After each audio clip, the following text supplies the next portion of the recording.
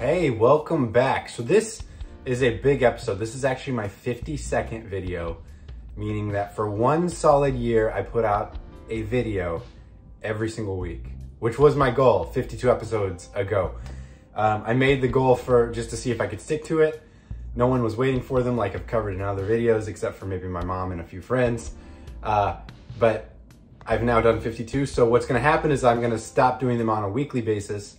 And I'll probably do them just from time to time as I feel like it, because it's honestly a ton of work and not super enjoyable to do them at the rate that I've been doing them for the past year.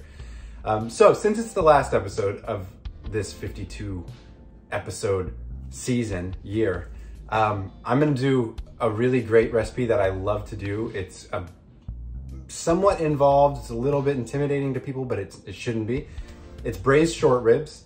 And the process that I'm gonna do is what Tom Colicchio does of Kraft Steak, Kraft New York, Top Chef, Tom Colicchio. And what that is after I sear the meat and kind of cook off some of the vegetables, I'm using short ribs for this, braised short ribs, obviously. We're gonna deglaze with some red wine and then pour that over the short ribs and let them marinate in that red wine deglazed mixture overnight. So that's like 24 hours in advance. You can do it a few days in advance. It's not a crucial step, although it really, really enhances the deepness of the end result. So I've done this many times where you don't do that, and you can just put them straight from that step into the oven and braise them off. Still amazing. But doing it a day ahead of time and letting them marinate really is next level. So really, other than that, it's not that big of a deal, but it is like a whole day ahead of time prep, which makes it seem like a big deal. So anyways, check it out. I hope you like it. This is one of my favorite dishes. It's really, really just amazingly rich, and the meat just pulls apart, and people really love it every time I make it. I think I'm gonna roast off some mushrooms as well to serve along with it, and maybe a bed of mashed potatoes. Let's do it. All right, first things first, I've got my short ribs. I'm using bone-in English cut short ribs. So that means they're cut along the bone. The other way you can get them is called flanken, and that's like if you envision all of the short ribs as a big set of ribs, you actually cut, perpendicular, and they're thin strips. A lot of like Korean barbecue uses flanken cut. So do English cut, and you can do them bone-in or bone-out, or boneless, I guess. I like the bone because it kind of just makes a deeper broth. You're almost making a bone broth in the braise as it's cooking. So little deeper flavor, but you do pay for the weight of the bone. So I don't know, maybe a little bit less bang for your buck there. But I've got a pot heating up, very hot right now. I'm only doing a pretty small amount. So you want to season these really heavily with salt. They're big pieces of meat, and it's going to take a while for the salt to penetrate them. So it's best to salt them 15, 20 minutes, an hour ahead of time. But use more salt than you think, because it's going to take a lot to get penetrated. I'm going to also hit these with some fresh cracked pepper. So what this step does is we're going to brown all sides of the short ribs. We're gonna cook them on high heat, get a really heavy, good sear on all sides, and develop a good amount of fond on the bottom of the pot. So let's do it.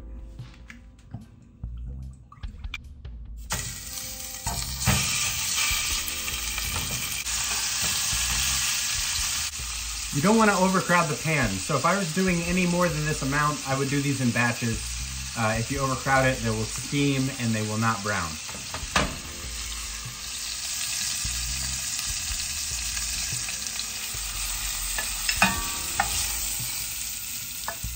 Okay, so from here, I've quartered up an onion. I've heavily chopped, not really even chopped, I just sectioned up 2 carrots, 2 stalks of celery, and about 4 to 6 garlic cloves. And we're gonna cook that in here and deglaze the pan with a little bit of red wine, not white wine.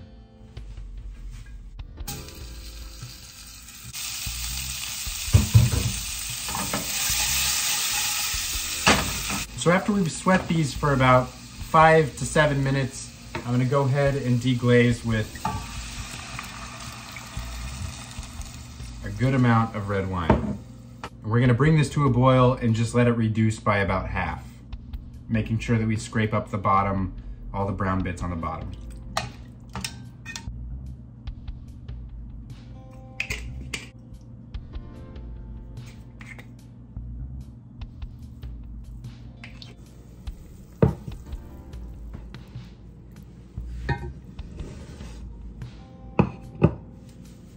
All right, so this wine has reduced by about half. We've scraped up all of the fond off the bottom. Now what we're gonna do is we're gonna put these back in, meat side down, so the bone facing up. And we're just gonna get them submerged in as much wine as possible. You might have to move around some of the vegetables, put those on top, that's fine. There we go. All right, now from here, I'm gonna let this cool off. Once it's about room temperature, a little bit less, I'm just gonna put the whole thing in the fridge just like this. For tomorrow, we'll take it out of the fridge. We're gonna add a little bit of beef stock so that it comes up to about the shoulders of the meat. We're gonna bring that up to a boil on the stove and then put a lid on it and throw it in the oven for 1.5 to 2.5, 3 hours, however long it takes to get nice and fall aparty.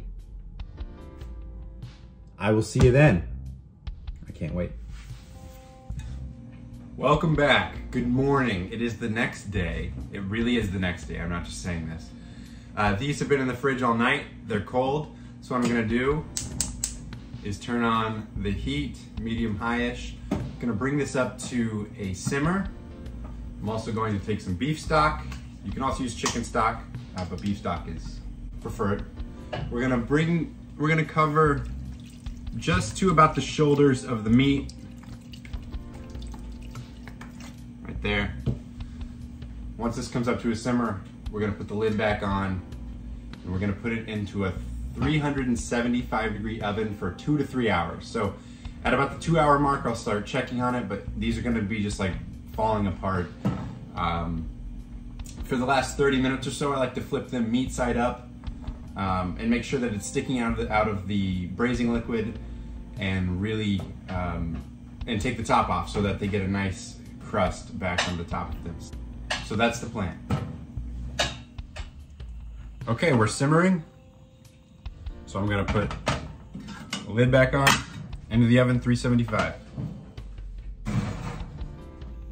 So while the short ribs finish up, I'm going to roast off some diced portobellos in the oven with balsamic, garlic, and butter. And then I'm going to make some quick mashed potatoes. I might do a real quick highlight, as you'll see, of these, but I'm not gonna cover every step. Then we will be pretty much there.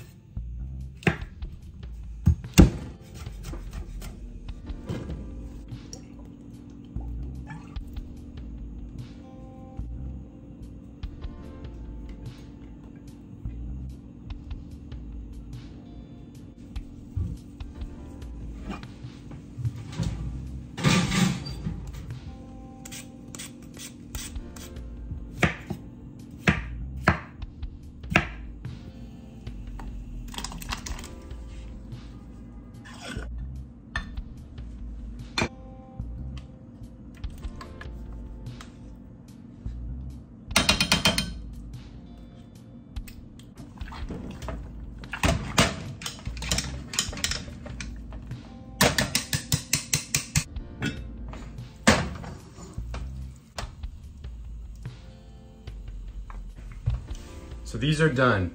They're deeply golden, caramelized, dark. I mean, I don't know if you can tell, they probably just look burnt to you. They're not burnt at all, it's just the deep red wine. But these things, I could like just pull the whole thing apart, like just squeeze through it if I wanted to. So I'm not gonna do that. I'm gonna set these aside.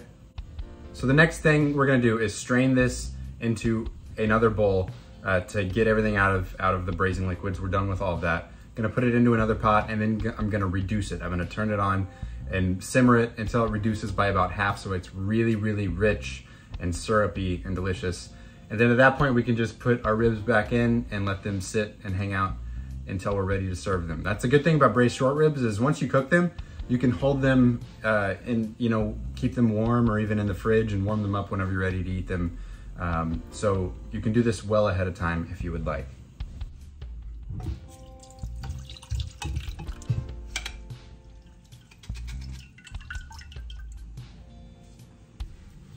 There's actually one more step. So a lot of fat came out of the short ribs because there's a lot of fat in them. And I want to get rid of a good amount of that. I just want to be left with the braising wine and stock mixture. So if you have a fat separator, which is like a measuring cup almost that has a spout at the bottom, you can use that. I don't. I'm going to show you this little trick that I do, which is, I didn't make it up, but it's a great solution for separating fat. So if you get a Ziploc bag, you gotta let it settle. And you can kind of see it. There's a line right here of fat, and then from here on down is all of the braising liquid. So what you do once this settles is put this over a bowl, and we're gonna snip the bottom. It's gonna immediately start running out, and then right when it gets to the fat, I'm gonna pinch it and move it to the sink and throw it away, or the trash. So here we go.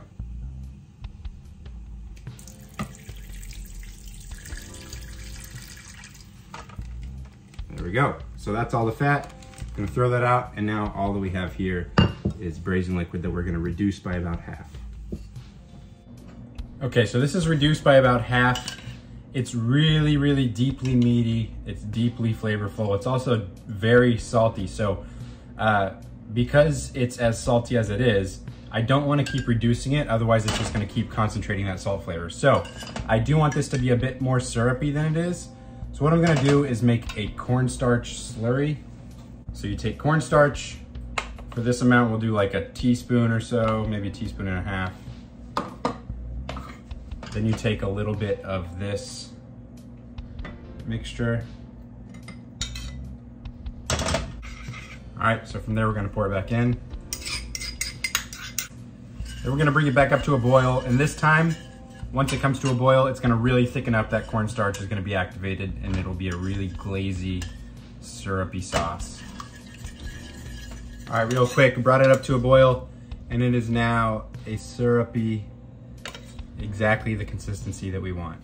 So just for a cleaner presentation, I'm going to take the ones that are still on the bone and just slice them right off. I mean, look, this is like just completely, I could shake it apart. That's the amazing part about braised short ribs. Gonna put my ribs back in there and let those hang out until we're ready to serve.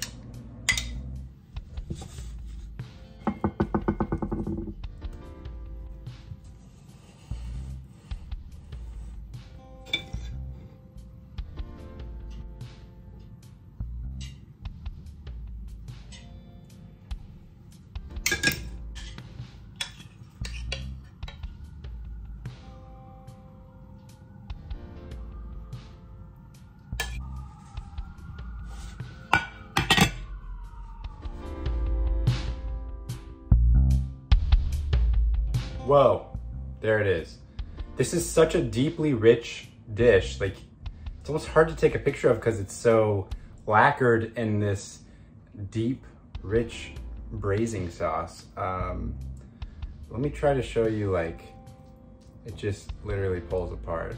I mean, it's just like fall apart brisket. Do you see that?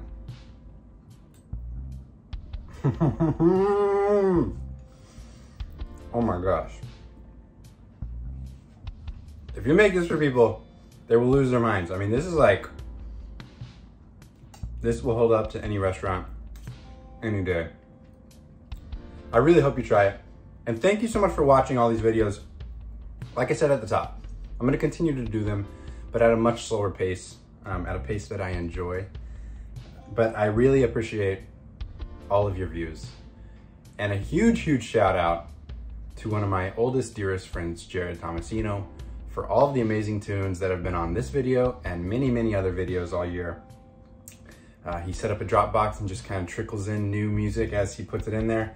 Extremely talented guy. I mean, we've been playing music together since high school. Jared, this one's for you.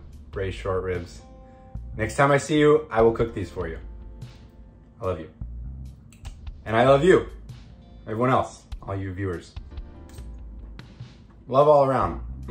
I love this dish. Thank you. See you next time.